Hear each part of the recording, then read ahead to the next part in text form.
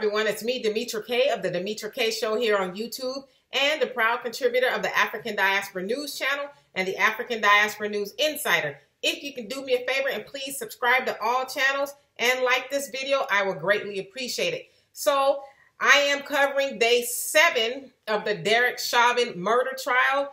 Again, you guys know that he is standing trial for the murder of George Floyd in 2020, May 25th to be exact. Derek Chauvin put his knee to the neck of George Floyd for 9 minutes and 29 seconds, causing him to die, for a lack of better words. And so now we are on day 7, as I said, of the trial. And the prosecution right now is still putting on their case.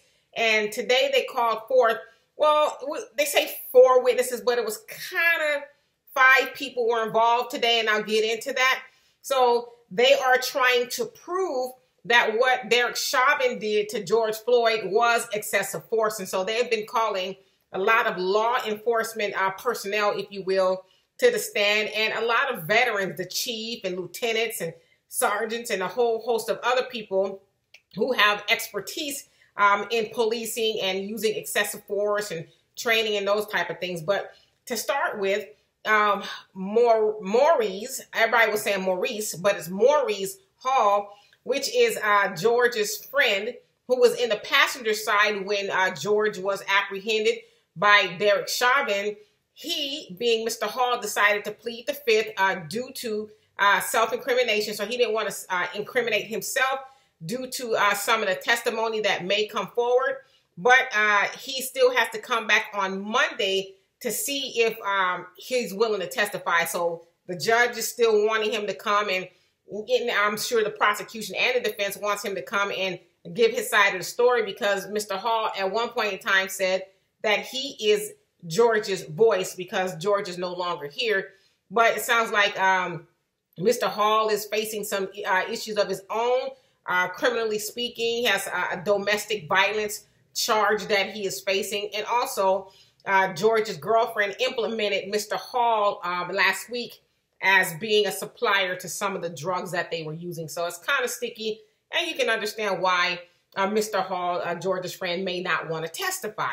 All right, so moving on along, or right along, I should say, to some of the other witnesses that were there today. So the first one was that of Sergeant Jody Steiger. Now, he is actually a police officer, a sergeant out of Los Angeles, and he said he was on vacation, so he came out to testify to render his expertise in the use of force. And he says that he has had to look at over 2,500 cases involving excessive force by police officers. And he said, in his opinion, that the force that Derek Chauvin used was excessive. And check this video out really quick.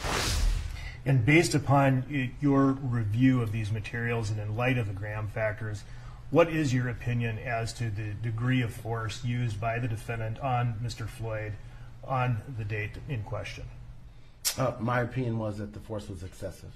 So as you saw there, Mr. Steiger, or Sergeant Steiger, I should say, said it was excessive force in his opinion. All right, and so moving along to the next witness was Sergeant Kerr. He is out of Minneapolis, and he basically said that he is trained Derek Chauvin in 2016 took a 40-hour course where they did some role playing and all of that, and how to de-escalate crisis, if you will.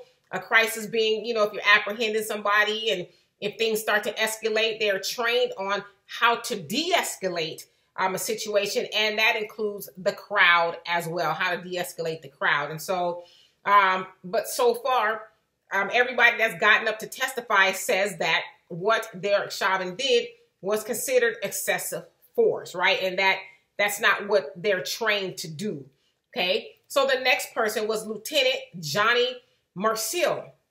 And he said that, yes, there are times where a knee to the neck is necessary if a suspect is resisting vigorously and all of that. But he says once the suspect is no longer a threat and resisting, then you are to roll them over to their side in the prone position. So again, you guys have probably been hearing a lot about the prone position, which is when a suspect is on their stomach and they're handcuffed behind their back. He says the sooner the better. The sooner you roll the suspect over, the better, because obviously it does restrict breathing and can cause, a person to have some issues.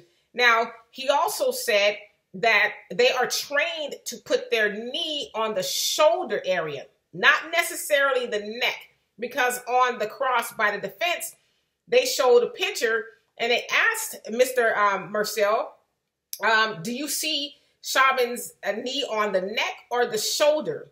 And so he, said there's a part of his knee and, his leg that's on the shoulder and some on the neck.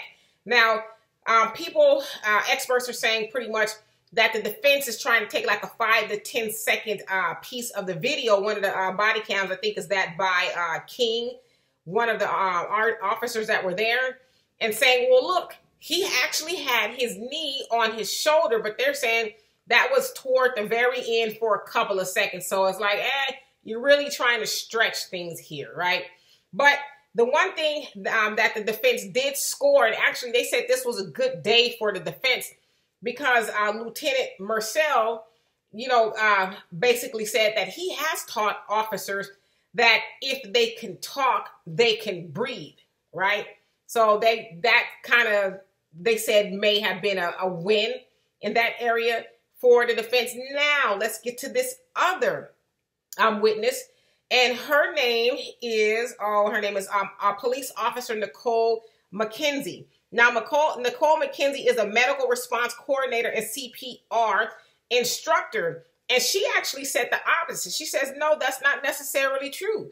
It's not true that if a person can talk, that they can breathe. And she said that doesn't mean that they can breathe adequately. So a person could be, vocal, but still having issues breathing. And so there was some contradiction there between Lieutenant Marcel and that of Officer McKenzie. Now, she also said this was supposed to be a score for the defense, where she was saying that, yes, sure, the crowd could be an issue, in regards to distracting an officer that is supposed to be rendering aid to a suspect that needs it. But, again, the other officer, Yang rather, he said that they're able to they're trained to de-escalate the situation anyway. So it was kind of a little bit of back and forth between the experts as to what exactly is supposed to take place. But again, this is day 7, supposed to be a good day for the defense because they were able to,